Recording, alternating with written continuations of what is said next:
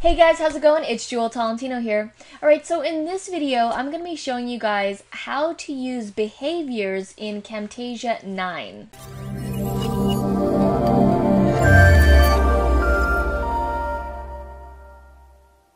Alright, so before I show you how to use behaviors in Camtasia 9, I'm going to show you what a behavior looks like just in case you don't know already.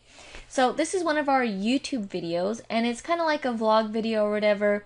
It was when we were driving from Vancouver to Portland, Oregon, and I just like sped up the footage, and you're gonna see like this purple chat box window swing up, and I will explain the behavior. So I'll show you what it is first, and then I'll explain it.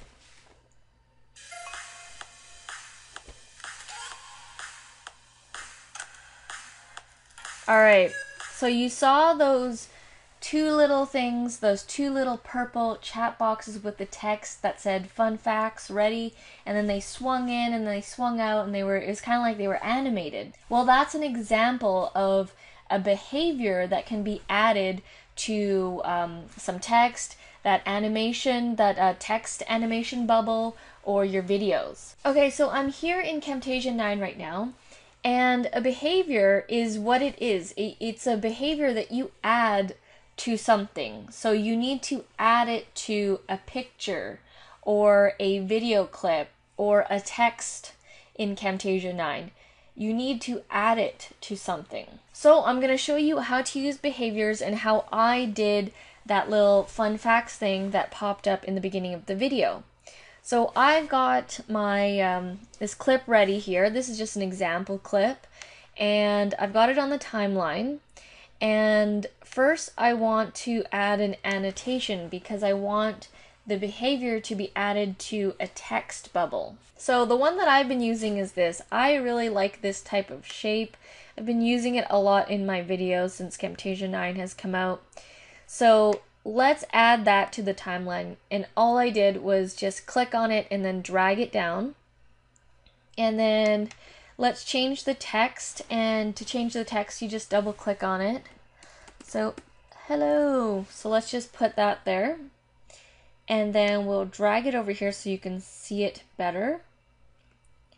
And then let's say we want to change the color of this because we don't like the color of it. So you head over to the top area here, the call out section, and you want to go to annotation, and you can see here that that's the color.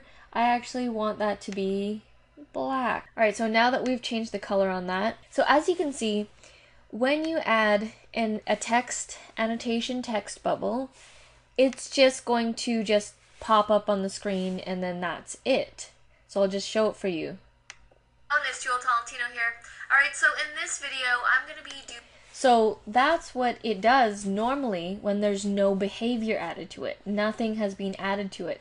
You need to add a behavior to that.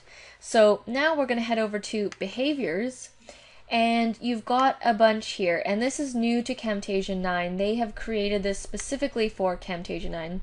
I've been using Camtasia 8 for a while, and they never had these kind of stuff. So as you can see, there's all different kinds, and you can play around with them. There's drifting, fade, jump and fall, pop up, pulsating, reveal, scale, shifting, and sliding.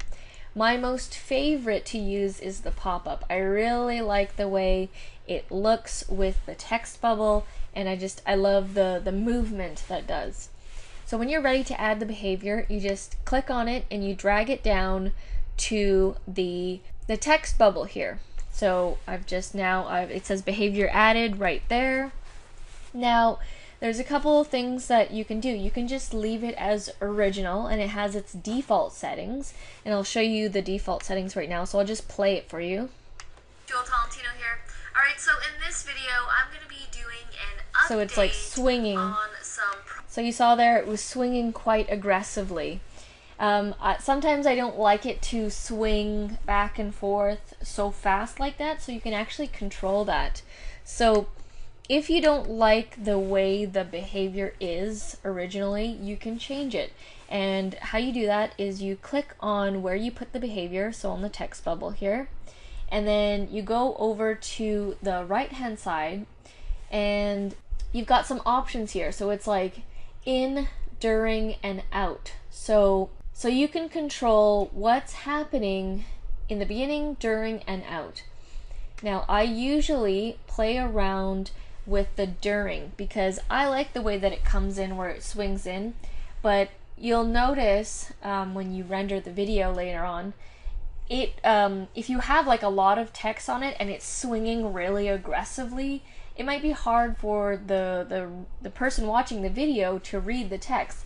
So sometimes I don't like it to swing so fast back and forth. So in the during, because that's when it's swinging really crazy, I go over to the rotation and I just lower it down a bit to like 10 or lower, depending on how much of a swing you want. So when you lower it, it won't be as crazy, and you can make it even crazier if you want. And you can play around with this here. You can choose like the style here. You can change it if you don't like the pop-up. And from here you can choose the movement as well. I don't usually touch this stuff right here. I usually touch the rotation and the loop time. So every 1 second it's going to be doing a certain movement. So you can either slow that down or speed it up. Or if you don't want it to move at all, like let's say it's like, this is just an example of the pop-up behavior, but let's say you don't want it to move at all, then you would just set it to 0. So what would happen is basically it would swing in, stay stationary, and then when it's done, swing out. Whereas the normal is to swing in and then it's like continuing to swing back and forth, and then it swings out at the end. So you can control all of what's happening there. So I'm just going to put it back to the 10 because I prefer that movement, 10 to 12.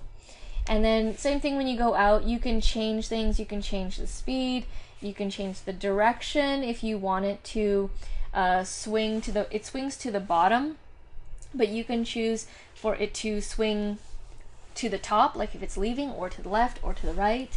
Again, you can play around with things. So there's definitely much more customization in the Camtasia 9 because we never had this kind of detail with customization before. So I'm just going to play for you guys the behavior that we've just added to show you what it looks like. Tolentino here. Alright, so in this video, I'm going to be doing an update on some products. Alright, so when you add these properly to your videos, it really adds a neat effect, and I think it looks really cool. So I've been using that specific text box with different colors, mainly like purple and white because it goes with our logo and stuff. But when you add the behavior on it, it makes it look like a cool animation, and it really adds to the video. Alright guys, well that is it for this video. That is how you use behaviors in Camtasia 9. If you liked this video, please let us know by giving us a like, a comment, a subscribe. All that would be very much appreciated. And if you like this video, there are more Camtasia 9 tutorials in the description below. Alright guys, well thank you so much for watching, and I'll see you in the next video. Back from the dead.